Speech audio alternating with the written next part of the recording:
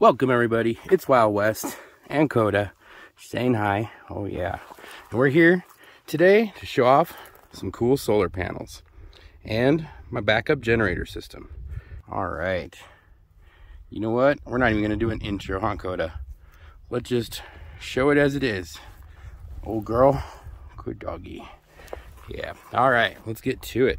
So first thing is this is an 84 panel setup.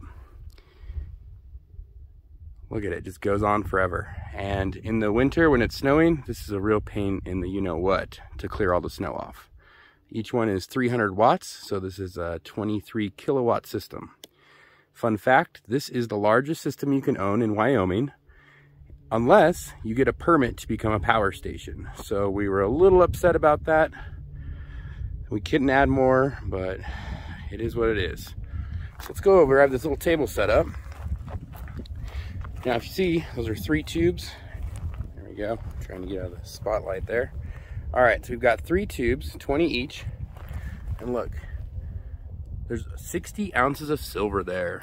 Now, that's as close as I could get to what's inside of these 84 panels. I did the math, and there's roughly 55 ounces of silver inside of these panels.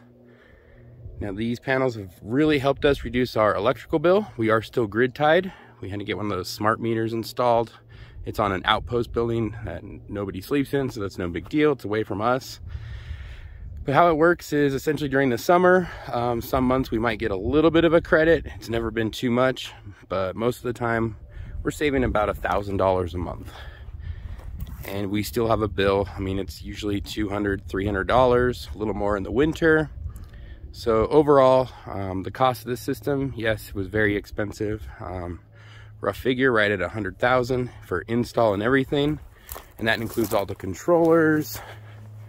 It even has internet hooked up to it, which was not fun to run because I had to do that myself. And let's see here, let's look at the back here.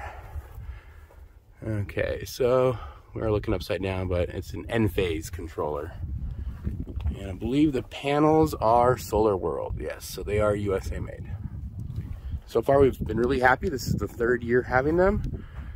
Surprisingly, the deer really like them because they lay under there in the hot day and they're protected. So there's a bunch of deer beds down at the end that we've had to kind of clean up a few times. All right. What do you think, Koda? You having fun? Let's kind of out on an adventure today. Oh, there's my son's little practice driving range.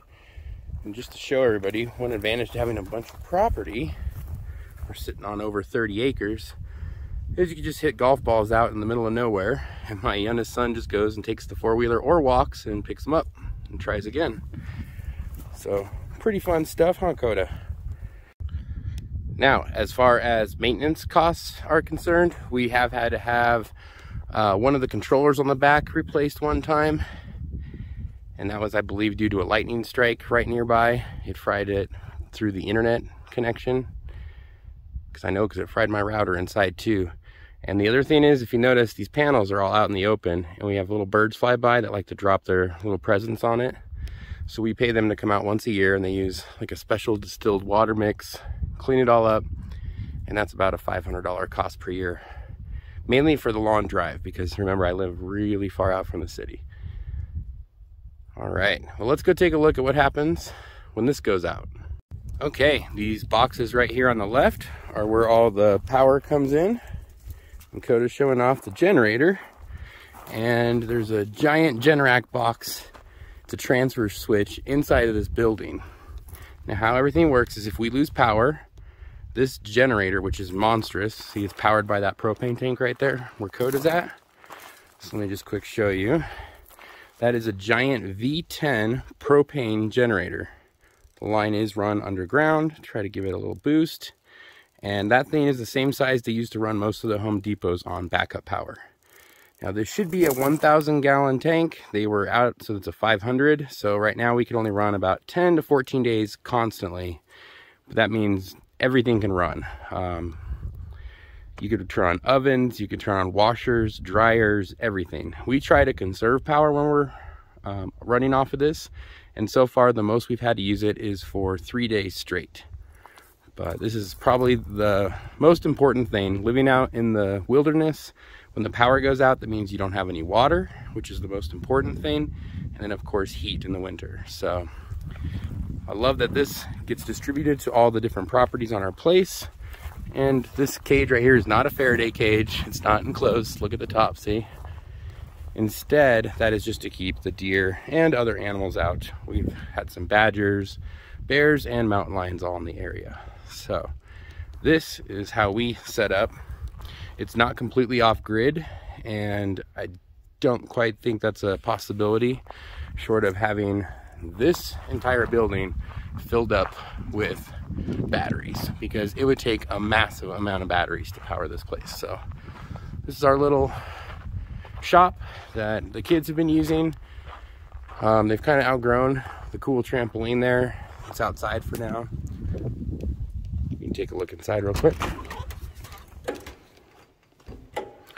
All right, so check it out. LED lights all around, even in the center. And yes, there is our tractor.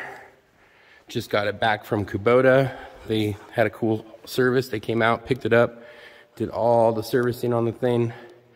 And that is a Kubota L3560 for those curious. So it has the full cab with heat, air conditioning, the works. Way fun. It's a lifesaver in winter. But we would have to store batteries somewhere in here if we were ever to go fully off grid. And I just don't see that as a possibility right now.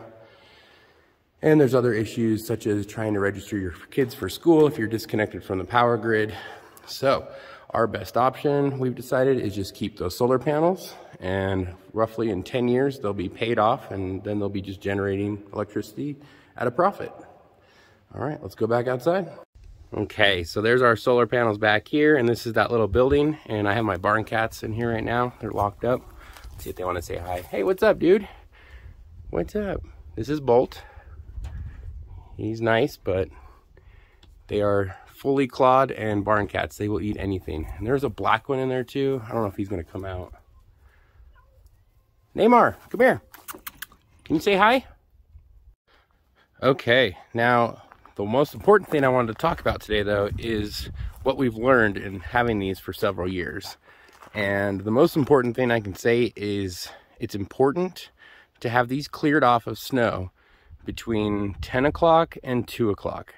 That is when they make the most power.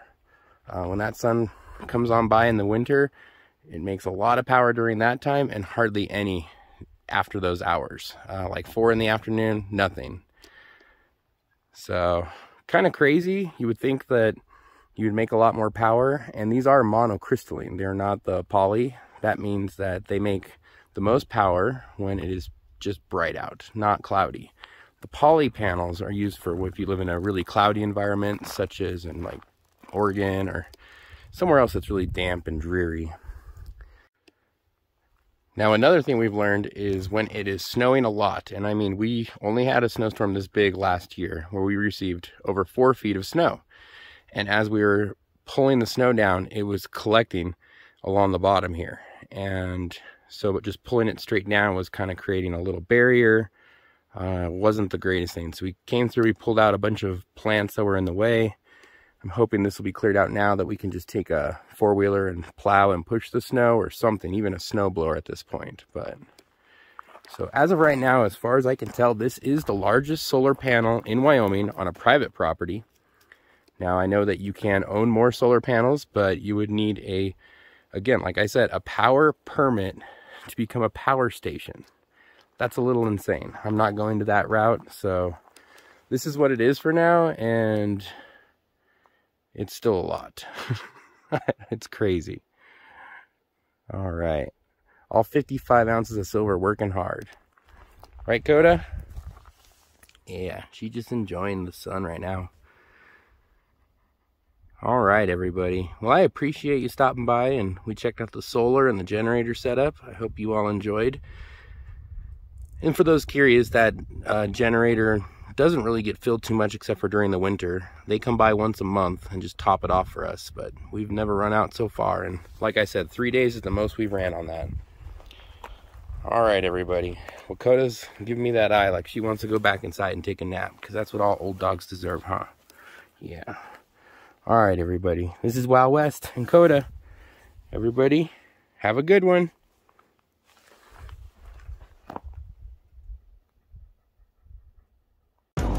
Kids that won't stop.